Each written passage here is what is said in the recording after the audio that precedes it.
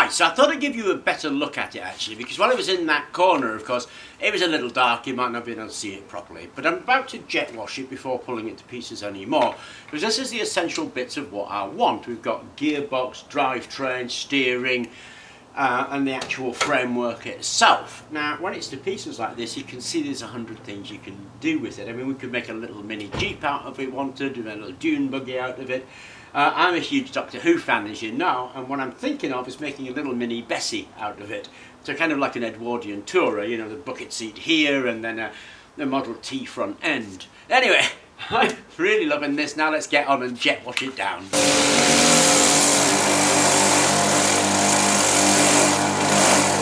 Okay, so it's had its clean. Now, it's relatively astounding actually how simple these things are. So here we're looking at the front end. It's held onto this one main member that separates the wheels, and here we have the stubby axle that pivots around this point.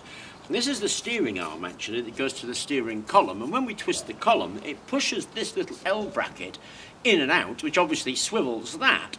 Now that's got a linkage arm between the two, so both of those swivel at the same time. And that's the front steering. The rear here is going through this transmission box, so we need to get these bits off.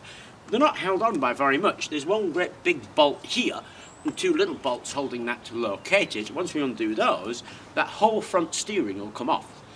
Now the wheels themselves actually were held on with a spring clip. A little spring clip went in there, and that's all there is to it. So now we've got it clean, we disassemble those parts to get this main bit out. So the engine came through here, it had a drive pulley. Here we can see a tensioning pulley, an idler pulley going to the gearbox here on the main drive pulley there. The gearbox itself was held in by these angle brackets and the brackets here on the rear axles. Now there are 4 points here, so these clearly were made for a couple of machines. This one's actually been fixed onto this one. So there's two bolts holding it there, and then at the bottom on the bracket is a couple of bolts. Now here is something a bit odd. There are a couple of extension arms with a piece going across the pulley held on by arc clips. No idea what they're for. But anyway, let's just... Oh, one other interesting thing incidentally is that the wheels had no bearings on them. They were just bushed again, which is kind of cool. Anyway, let's carry on. And there it is, all stripped to pieces. So here's the chassis, here's the front steering, there's the rear transmission axle and powertrain, and it's ready to give a good clean to and then fix back together before we do the modifications. And it's funny actually how so much of recycling, upcycling, modifying, restoring stuff consists mostly of pulling it to bits and giving it a good clean.